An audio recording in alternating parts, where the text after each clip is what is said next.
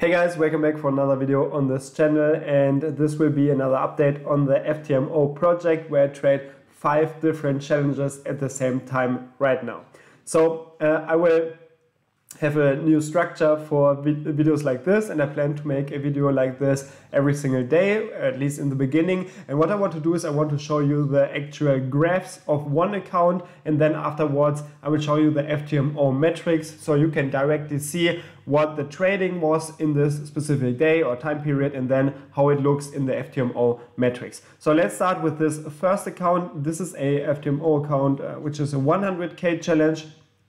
And here I trade in GBP US dollar and US dollar Japanese yen. And we had 2 trades in GBP US dollar yesterday. We had one losing trade, which lost some money, 113 US dollar lost yesterday here. And then in the USD Japanese yen, we had a huge winning trade, which made 630 US dollars. So in total, there was a profit of about 0.5%, which is great. Especially like the trading day yesterday was really good for this specific strategy because it is a range breakout strategy, which means that the range in the beginning of the day, which is created, will then see a breakout at some point, and then we just trade into this direction. And this worked out just perfectly in US dollar Japanese yen. Also the close was kind of perfect, could have been a little bit lower of course, but this is still really good. And in GBP US dollar we actually also saw a very nice breakout candle, but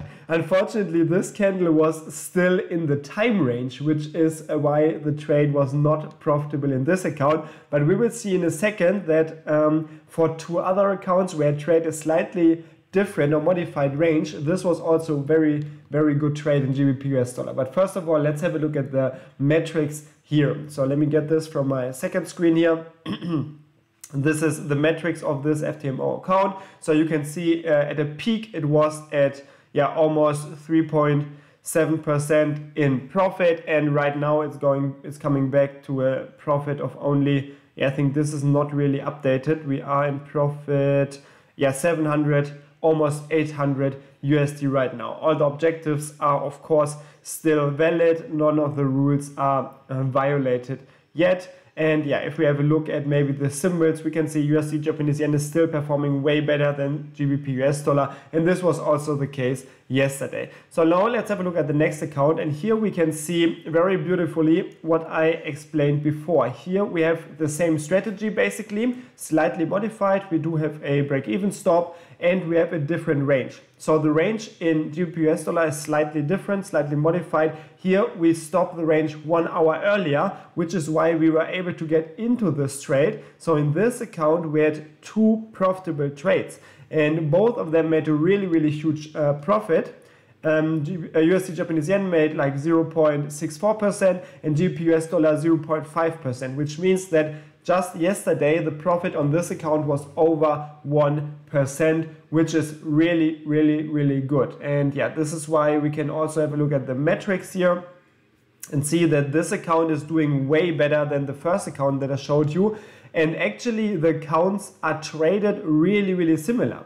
So you can see just slight modifications in the inputs, like changing the range time by 1 hour or also using a break-even stop, which is what we do in this smaller account. It can have a really tremendous impact on the overall performance.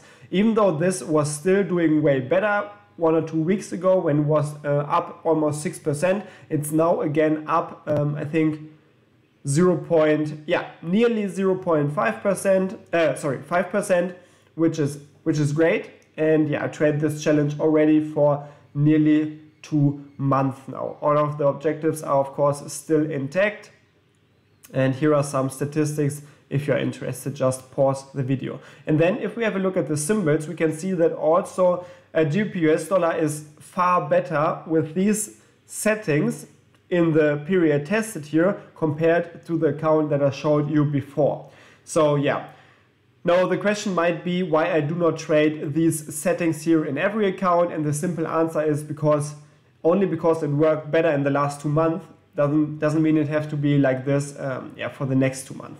Then we will have this account. It's also a 10k account. It's completely the same as the account that I showed you before with just one modification. Here I trade 0.1 lot for every single trade. So everything else is the same, the range is the same, the break-even stop is also used, but I trade 0.1 loss for every single trade, and also this has an impact on the performance. So you can see the performance here is a little bit flatter, like this chart. Also, yeah, we can see the overall profit is not as big as in the other account, because like 0.1 is usually smaller than what the calculated lot size of 0.5%, which would be what I trade in the other accounts. But yeah, if we have a look at the symbols, this is really interesting, because with 0.1 lots, GBP US dollar is actually also profitable in this account. So yeah, these minor changes, they can all have an impact on the account's performance, and this is why I trade multiple projects here right now at the same time, in total 5 different challenges, to just see different outcomes of different settings or strategies. Then let's head to the next MetaTrader terminal. This is another challenge, another project that I have, where I trade different stocks and I only go long because I want to benefit from an increasing economy. Unfortunately, we had 2 losing trades here yesterday in Amazon and Meta. And yeah, right now, this made a loss of 0.75%. And it means that the count is coming back a little bit if we have a look at the metrics, but it's still in a good spot, I would say, really close to the high. And yeah, we can have a look at, of course, at the objectives. Still, everything's doing great. Here, profit factor is really good in this account, actually. And if we have a look at the symbols, we can see that normally Amazon and Meta are doing great. It's just the last day, and this is normal. And Tesla is the one who is dragging down the performance a bit, but on the other hand, Apple is generating a lot of profits. So yeah, this is great if you trade multiple stocks. Some of them will go good, some of them will drag the performance down a little bit, but that's the power of a portfolio where you have a combined performance that should then be profitable in the end. And then last but not least, we have this account, which was a really, really good profit yesterday. We had 2 trades in this account. In this account, I trade 2 major stock indices, the German stock index and the US index. And here we had a really, really good trade in the US index, which generated like, yeah, I think around 0.7%. Let's have a look at the history here. Yeah, 0.8 actually, and also in the German index we had a really small profit of 0.03%. So in the metrics it looks like this. This account, I don't trade this account for a long time, just 10 trading days so far, so you can see not a lot is going on here, but it's a profit again. It was a little bit negative before, so it's still great that the market was able to recover. Overall, this week is doing really good so far in the accounts, far better than the last week, which was just not good. So you can see also the profit factor is really, really good. So the performance may not look that fancy, but the key figures are actually really, really good. And it's because there are just 10 trades. But if it could go on somehow like this, I would be really happy, because we don't have any time pressure here since FTMO changed the rules, and we can just trade this for as long as we want. Also, let's have a look at the symbols. US 30 is generating most of the profits, and yeah, the German index is not really doing that much. But yeah, it's probably because in this account the range for US 30 is usually smaller, which means that it's kinda taking more impact on the account. Maybe I should change this in the future, but yeah, for now I think I will just go with this. And yeah, this was the small update. If you're wondering how I can trade multiple accounts at the same time, actually without sitting in front of the PC, it's because all of these programs are 100% automated, so I don't have to do anything. Usually I don't look at the charts, I just check it yeah, in the evening, and then I will see if there was a profit or loss for the day.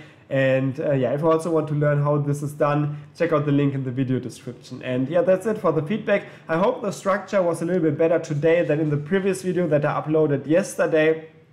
And I think this is a structure that I can keep for the future.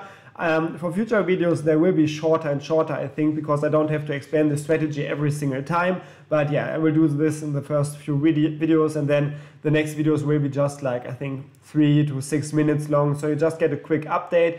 And yeah, I can still like document this journey 100% transparent, because in my opinion, this is what the trading industry needs. people who are really showing results in live pretty much, and without any possibilities to fake something. And I was doing a lot of live streams actually before, where everything was really live, like you could watch it in the moment. But yeah, right now from Thailand and the time shift, it's not really suitable for me, but maybe in the future I will do this again. So thanks for watching. Let me know what you think about this trading day. Have a great time, good trades, and see you in the next video. Bye.